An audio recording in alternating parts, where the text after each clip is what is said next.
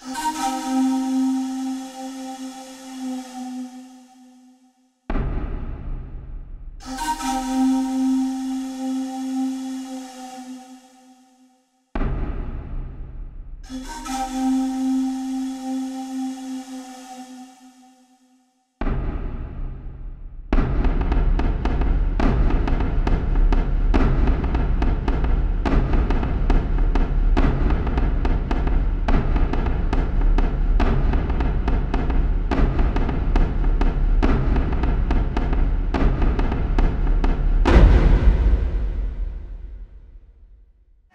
a world full of people, only someone to fly, isn't that crazy?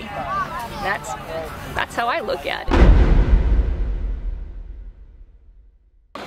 From a very early age, many of us seem to want to fly. But as adults, some of us lose that desire. Many may attend balloon festivals just because of the pageantry and drama, but others may be coming to experience vicariously something they're afraid to do themselves. Although balloons don't convey the complexity of fixed-wing aircraft or helicopters, they're still exacting and potentially unforgiving machines which require careful setup and attention to detail to ensure the safety of the pilot and the passengers. Barry is the owner of some of the largest balloons flying, including the tallest balloon in the world today that is actually certified for flight, a scale model of the space shuttle. Patriot is the space shuttle balloon. It's the tallest flying balloon in the world today. It's over 190 feet tall with a wingspan of 115 feet. It was built in 2003, and it was mostly built at the time that Space Shuttle Columbia turned into an ember. So it's a commemoration to both Challenger and Columbia, and it's been traveling around the world since 2003, and this is only the second time it's ever flown in its own home base of Chester County. Balloonists are first and foremost enthusiasts, and no one more so than Patriot's pilot, Christine. The story for me began 10 years ago, pretty much to the day. 10 years ago I was living near Solberg Airport, which is in Reddington, New Jersey, and we hold one of the world's largest balloon festivals there. Typically around 90 to 100 balloons, special shapes, and up to 150,000 people come through the gates to enjoy the balloons and the music festival. So 10 years ago, I was a spectator like anybody else, and I don't like being a spectator. I want to go where the action is. So I said, hey, how do I go over there where the balloons are? And they said, well, you can come over and crew. So that got me through the gate. A couple years later, I met a young pilot, 19 years old, and I helped him that weekend.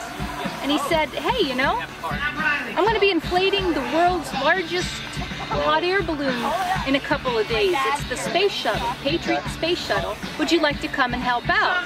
Completely new to ballooning. I said, sure. Turns out, what was in this bag kind of changed my life. But not everyone finds their bliss in piloting.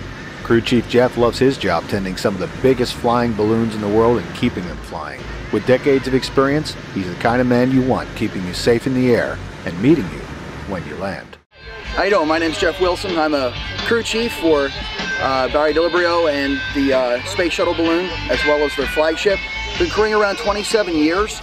I've crewed for many different balloons over that time. A lot of things have changed, but some have not. We still chase the balloons, but technology has gotten a lot different. We use GPSs now, to where we used to lay a map out in the van, and we used to do everything manually. So that's one of the big changes and differences. The rigs and safety has gotten a lot better over that time. The rigs are a lot safer than they used to be. But still, it's a lot of fun. Been doing a long time. Some people ask me why I never became a pilot. I love the chase. I love going along the ground, chasing the balloon, taking photographs of it. Just as much fun being up there as the pilot, but without the risk. So it is a lot of fun, but doing a long time. Even with an experienced crew, balloons like Patriot just need so many people to set it up that inexperienced volunteers are often used. Christine, the pilot, got her start as just such an ad hoc volunteer recruited at an event on the spot to help with the balloon. Lou is an experienced crew member who was on the staff at Apex Sunrides, as well as directing the crews of volunteers in setting up Patriot. I'm Lou Powell, and I'm one of the crew with Apex Sunrides. We fly the Space Shuttle Patriot, the Lighthouse, which is a red, white, and blue lighthouse, and we fly the Flag USA Flag 1, America 1 actually, and we do rides locally here in the area in Chester Springs and Chester County, and we fly also Larry the Phoenix, which is the balloon that we're setting up here right now. Do tethers with this event. Lou spoke of tethering, and that is all the team was doing. A tethering event is where the festival organizers want the impact of the balloon's presence for the entire event, which would of course be lost if the balloon flew away. But make no mistake, a hot air balloon as large as Patriot generates a lot of lift, even when just tethered. For that reason, all the preparations of the balloon itself are the same as for a full flight and require just as much time and thought on the part of the crew leaders. Here Lou puts it in perspective as he discusses the specifications of Patriot. Alright, so this is the Space Shuttle Patriot that you've been seeing all the pictures about. The material alone on this unit, the whole 198 feet of it vertically, weigh 995 pounds. Keeping in mind that Patriot is relatively lightweight and has a huge surface area, winds are even more of an issue than with smaller balloons. Barry talks about the issue of winds and ballooning. We have a little bit of wind issue right now, and but that happens during the course of the day. A lot of people don't understand that balloons fly first thing in the morning at sunrise and close to sunset because those are the calmest times of the day. In early ballooning, which was a long time ago, in the 1960s, they didn't know that, and when they first started sport ballooning, it was a basic rule. For every 1 hour of flight, there was 2 hours of repair time because people would fly into trees and houses and things like that, and they realized after a while the calmest points were sunrise and sunset. So as we're waiting for the sun to die down, we're going to be set up to do our little tether here. So far, you've seen a bit of the process of setting up Patriot, including unrolling from the storage bag and spreading the balloon. Once Patriot is properly laid out, the first stage of inflation is accomplished with a pair of 8 horsepower gasoline engine driven fans. Hot air inflation comes much later. Here, some crew hold open the mouth of the balloon envelope so that the fans can fill the balloon with cold air. As the balloon begins to rise, crew enter to connect rigging, which reinforces the balloon's shape and strength, and seams are checked to make sure everything is properly sealed. Once the balloon has the internal rigging properly configured, the balloon is blown up to near net shape with the fans. Finally, the balloon begins to be inflated with the burners. The pilot controls this process in the same manner they would in the air, but in some respects it's more critical. The balloon can only be heated so quickly, and care must be taken not to damage the fabric nearest the flame. The flame is pulsed on and off to ensure the temperature rise is steady and nothing is damaged.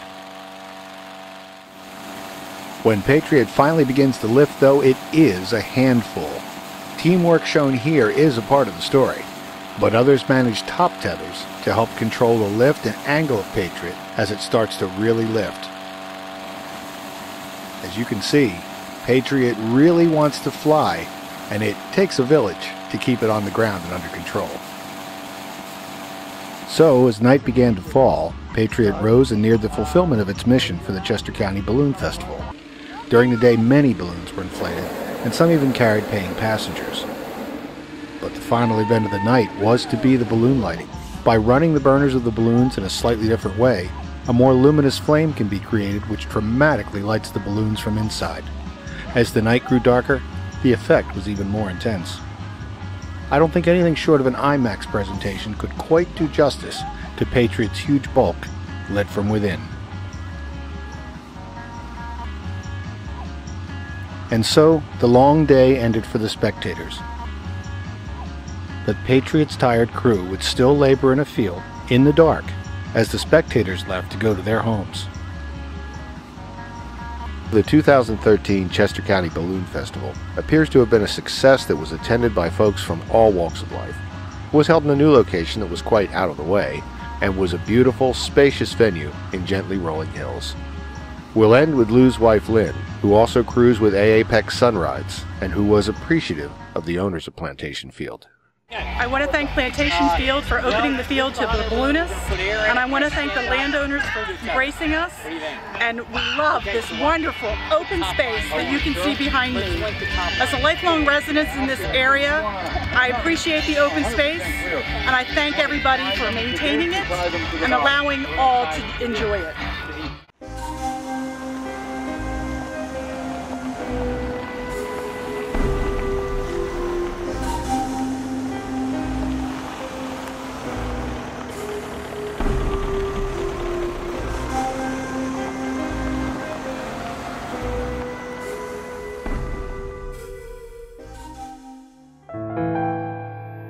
tropic remnants.